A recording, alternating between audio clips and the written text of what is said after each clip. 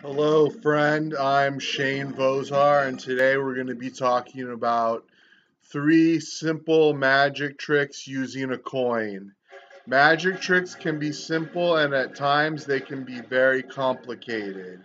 If you are just doing this for fun and maybe to impress a girl, there are 3 magic tricks you can do by using a coin. The first trick is how to make a coin disappear. For this, you will need a coin, a piece of paper measuring 5 inches by 5 inches, a handkerchief, and some tape. If you don't have a coin, ask the person you are with if you can borrow one.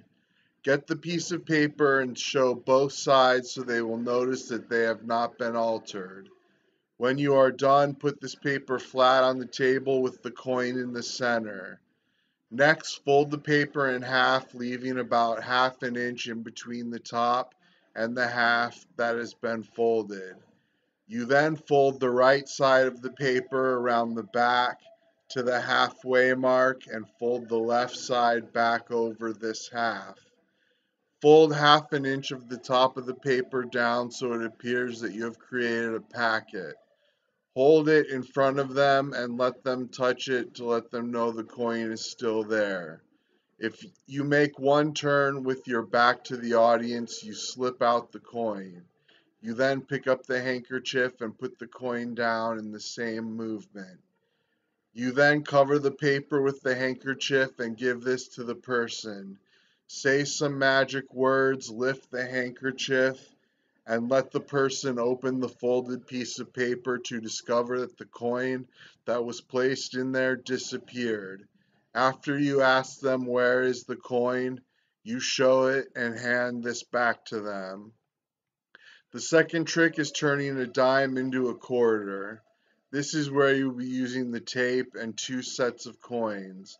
Before you begin, make sure the quarter is already taped in your hand so you can make the switch later on. You then ask the person for a dime. Once it is given, you hold on to this tightly in between the thumb and index finger of your right hand so you will be able to slide the quarter into position behind the dime. Use your left hand to press the dime onto the tape-covered sides of the quarter and use your fingers to squeeze these two together. Then it is time to take the coins between your left and index finger and turn the hand so that the face of the quarter can be seen. Now drop the coin quickly into your right hand and make them think that you only used one coin for the trick. Another trick is called bend the coin. For this, you will need to buy a coin that can bend in 2 or 3 places, which is available in the magic store. You ask for a real coin that is the exact size of the one you are using and write your initials on it to make the person believe you didn't switch it.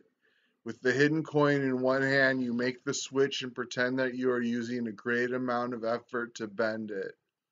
After some time, they will see that the coin is bent and then quickly switch and return to the original coin. Coins are great to use for magic tricks.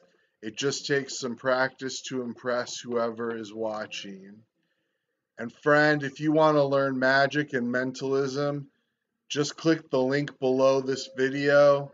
Be sure and like this video and comment, but most definitely click the link below this video and then enter your email.